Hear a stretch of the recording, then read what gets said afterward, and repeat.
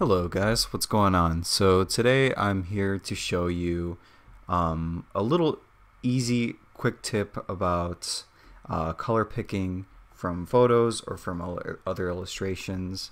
So when you import your image, it's usually going to import it as a smart object if you're running CC or higher.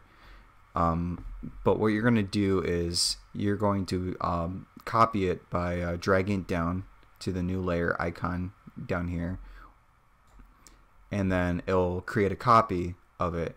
And because you created a copy of the smart object, it's going to create another smart object. So what you're going to do is you're going to right click and then rasterize layer. Turn this layer off so you won't be able to see it. And then what you're going to do is you're going to press Control T or Command T on a Mac, and it's going to enable this transformation thing. And you can also do the Control or Command, the transforming option. I believe it's down here. It is free transform. Control T. So what you're going to do is, after you did this, after it's in free transform mode, you're going to hit this interpolation option, and by default it's going to be set to bicubic, but you're going to set it to nearest neighbor. And what this essentially will do is that when you size it down, like you're going to size it down all the way to be really tiny, and then you're going to hit that check mark.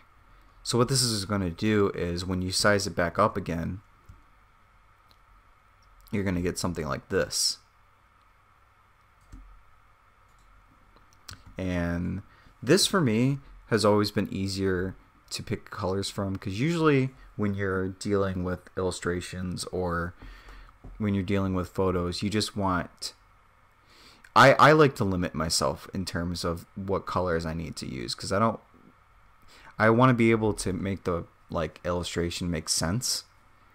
And by doing this, you get to choose the colors here so that you can use it for your illustration when you do get to it.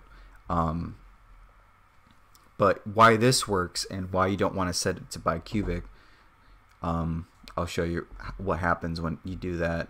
So I'm gonna make a copy. I just got rid of the other one.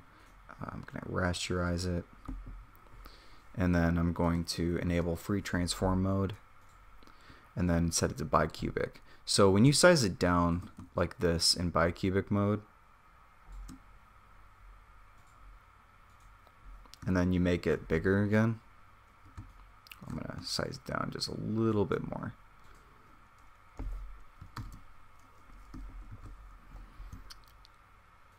What it does is that bicubic mode tries to make up for those pixels that were lost when you sized it down, because it's rasterized, and it makes the overall image pretty blurry. And you know, I have seen people do their color picking like this as well, but there's no wrong way to paint and everything like that. And going back to this example here, like if you're just painting from reference a character and stuff like that, I always have a copy of the actual picture, just so I can reference the actual image again. That's why you always make copies of things. But anyways, hope you guys enjoyed this quick tip video. I should have another video up on Friday, Saturday. Look for those days, and hope you guys enjoyed this one. Remember to subscribe if you like this content and stuff like that.